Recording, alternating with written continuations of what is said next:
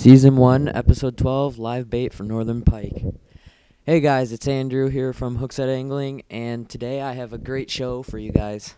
We're using live bait in Minnesota for some Northern Pike, and this is just a very fun way to fish. It gets you so many fish. We caught about 20 pike in this episode alone, not counting all the rest from the week. So that was Charlie's, and those are the glasses that we wear. If you catch a fish, you have to wear them, and you have to wear them until somebody else catches a fish. So it's just a lot of fun, and what we're using is just live bait like chubs or red tail or whatever, and we just put them on a circle hook, like the smaller circle hook, so when you catch a fish, it wouldn't gut hook them. So what you do is you just cast in your live bait, whatever you're going to use, crank it very slowly, let it sink first, crank it very slowly, then you keep cranking it. If you get a weed, which is where you're going to want to fish, you're going to want to fish by weeds. If you get a weed, just kind of pull it through very lightly. You don't want to hook any weeds or it'll screw it up and the fish won't hit it. But if you feel any subtle little bump, it's a fish. So what you want to do is you want to open your bail and you want to let the fish take it for about 10 seconds because you don't want them to gut hook it. And all you do is crank. When you're using a circle hook, you never set the hook. You'll never catch a fish, I guarantee you. So just keep cranking and just make sure that you're keeping your rod tip bent, because if you keep your rod tip slack, the hook won't get set into its lip.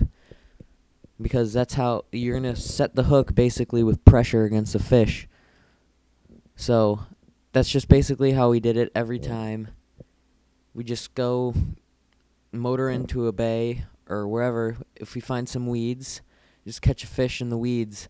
And the deeper you are, the bigger the fish. The deeper the weeds, the bigger the fish that are in those weeds. And the shallower, the more snakier or smaller the fish get. So this is a triple header right here, and we didn't really expect this, but the Northern, I don't know what was going on, but the Northern were on fire that afternoon. And so RJ had his, they measured his, they're releasing his. Now they got Luke's, they got a Boga Luke's, and now they got Ryan, so they have to Boga Luke's, or Luke has to gill his, and then they have to get Ryan's in. So it was just really chaotic, but it was so much fun to do this. And we did about 3 trips of this, and we bought out all the bait stores.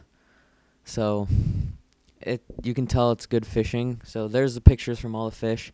They were nice pike too. They weren't all like smaller, but they weren't all smaller, and they were basically all in the slot. See, now I lost that fish because I set the hook. You're not supposed to set the hook, and you lose your bait too. Usually if you don't set the hook and you lose a fish, the fish just spits it out.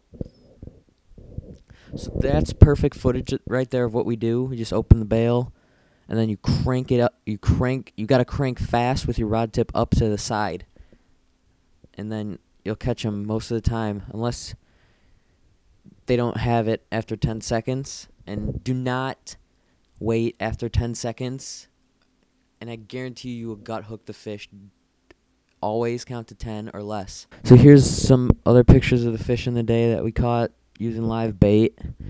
Caught a lot of fish, and it was just so much fun. Live bait is probably the best way to fish, but it's just so much fun. You just take some friends out, just go live bait fish, and you'll probably catch one. So these are from earlier in the week. This is when the cousins weren't up, and this is the first week. We go for 2 weeks to Minnesota just to fish. And this was the first fish using live bait we caught in that first week, and the first fish we caught on the trip. So we were really happy about that one, but this one's pretty small, and we couldn't keep it because it was too small, and and it wasn't even close to the slot. So we just released it. And with pike, this one isn't, but with pike, they're really you have to revive them or they could die. So what you do is just stick them in the water and kind of massage their stomach a little bit. I know it sounds weird, but it actually helps. And just massage their stomach and splash water in front of their gills so then they wake up and swim away. Now this fish was weird. It was a nice sized pike. He was like 25 to 29 inches. And he has these huge scars on his side. He has these cuts, open wounds. I guarantee you, I bet you he got hammered by a muskie. But we don't know. So that's it. And thanks for watching, guys. Please subscribe.